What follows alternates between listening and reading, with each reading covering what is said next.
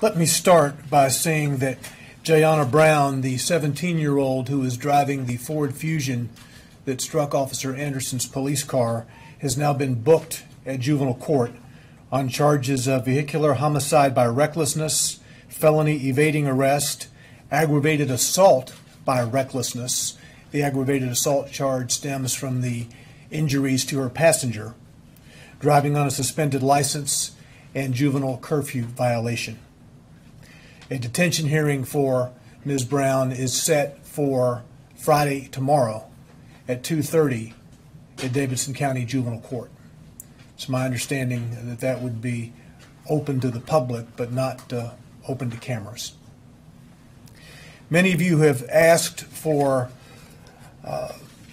folks at the police department to talk about Officer Anderson, how they knew him, his career with this police department, and that's the purpose of asking you here this afternoon. Speaking with you here in this order will be Commander Gordon Howie of the Central Precinct. Officer Anderson spent his entire MNPD career at the Central Precinct. Officer Richard Conger. Officer Conger was the class president of MNPD Trainee Session 77, graduated on June 9th of 2015. Officer Anderson was a proud member of Session 77. And then finally, Lieutenant Matt Sears of the MNPD's Drill and Ceremony Team. Officer Anderson very much enjoyed his participation and membership on the MNPD's Drill and Ceremony Team. He was also a bagpiper. So in this order, Commander Howie, Officer Conger, and Lieutenant Sears, I would ask that you hear from all three of them first, and then after Lieutenant Sears speaks, the third of the individuals will take whatever questions you might have. First, Commander Howie.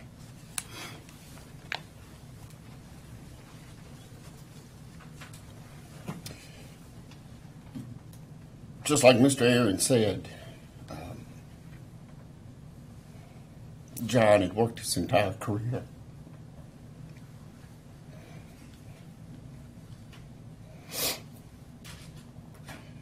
at the Central Precinct on the C-Detail midnight shift. And he was a very dedicated officer. He worked extremely hard, volunteered all the time when other duties required. He received numerous accolades for his work. Working in the Central Precinct, it's the smallest precinct of all 8, but it's very busy. Downtown, we have a lot of people from all over the world who come to be in Nashville, and John always treated everyone, no matter where they were from, with the utmost respect and professionalism. He did an outstanding job, very much a valued member of this police department. Numerous occasions that I had to go to the roll calls at night and spend time with him. He was always somebody with a positive attitude, and certainly a dedicated member of the department. He unfortunately died doing what he loved to do. I've spoken to both of his parents, and they echo that exact same sentiment, that although his life was cut so very short, this is what he wanted to do, and he loved every single minute of it. He wanted to be a member of this police department. And sad day, tragic event, but for the 4 years that he was at Central, he served this city, he served the downtown, he served the citizens of Nashville as well as all over the world because of the visitor that we have. And you know, I'm honored to have known him and been able to be a part of the team that he was a part of. That's all I have right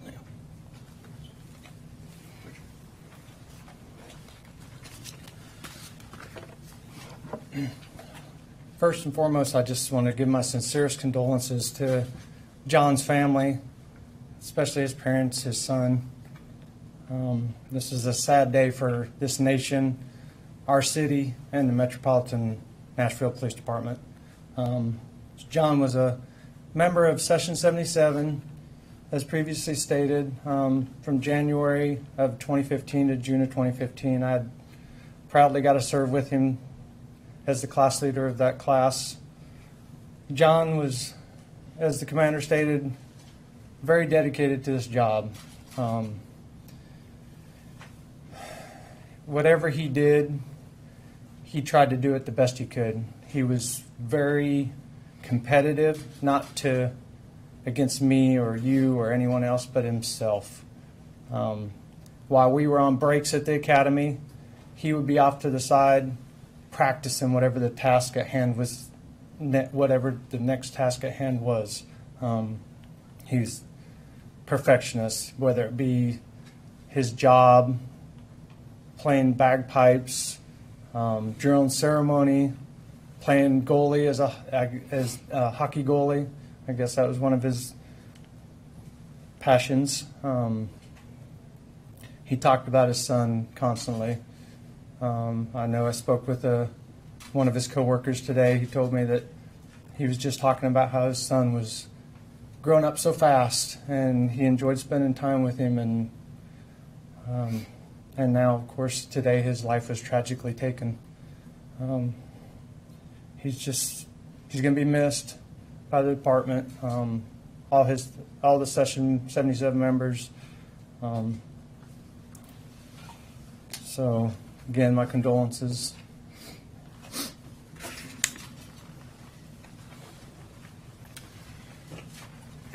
Good afternoon. I had the privilege to know John for a couple of reasons. One, primarily through the drill and ceremony team, which is our honor guard. He served very well there, very committed member of that team. As mentioned previously, he was one of our bagpipers. He put a lot of himself into that, even willing to use, if necessary, his own personal time to go to bagpiping school, and just a really a good asset to our team.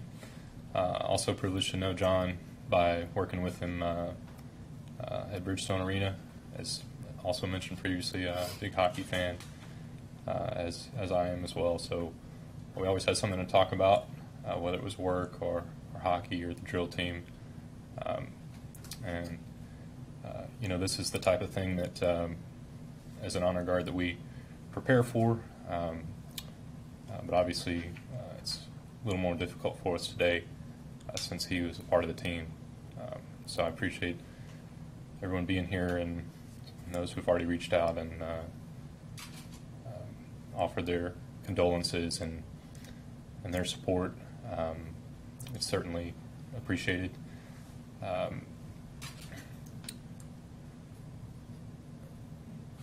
I'd also say that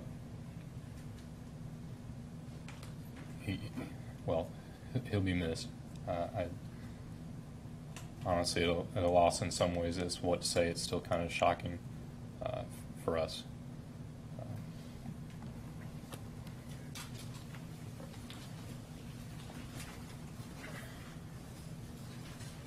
We'll take a few questions if anybody wants to ask anything of these three gentlemen.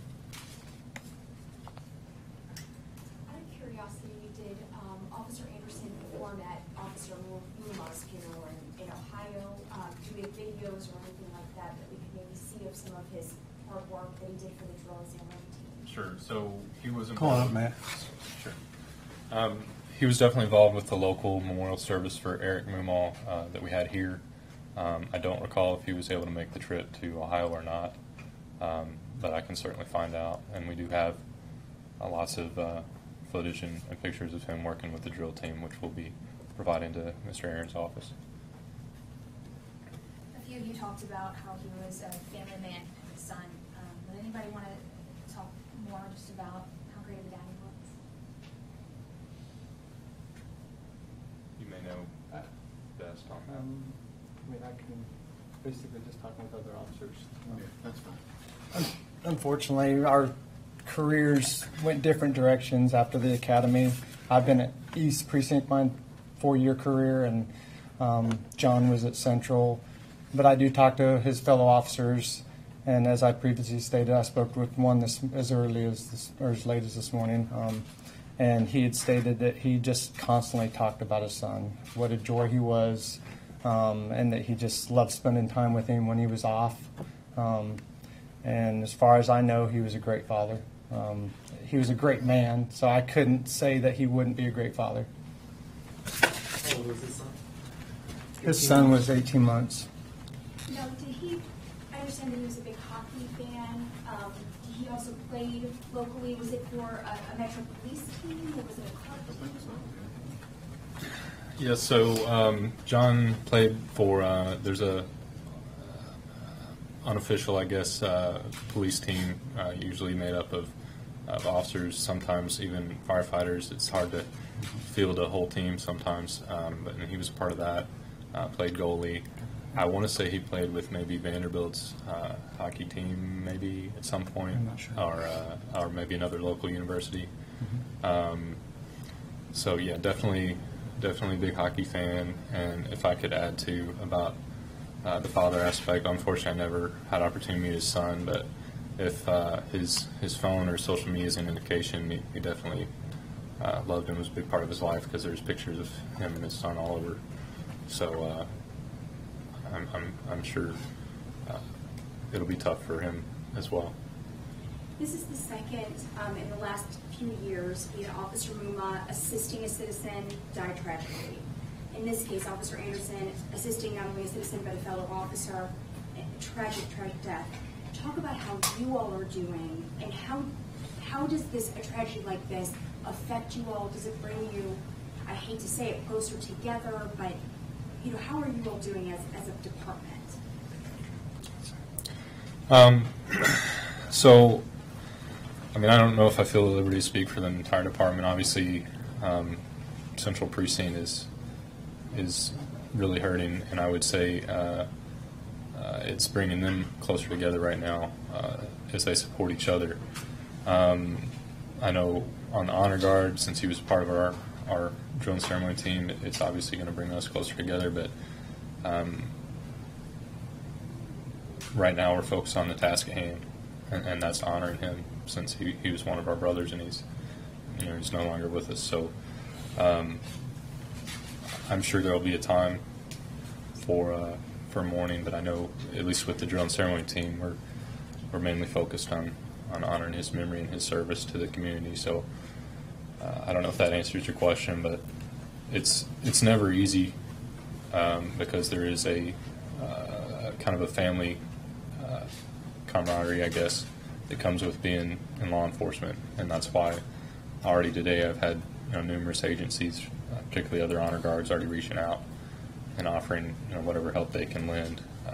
It's one of those things that I think it's hard for anybody to understand until they've actually done the job, and so from that standpoint, I guess there is a way that it brings us together. I have to ask. I want to add to that for a moment.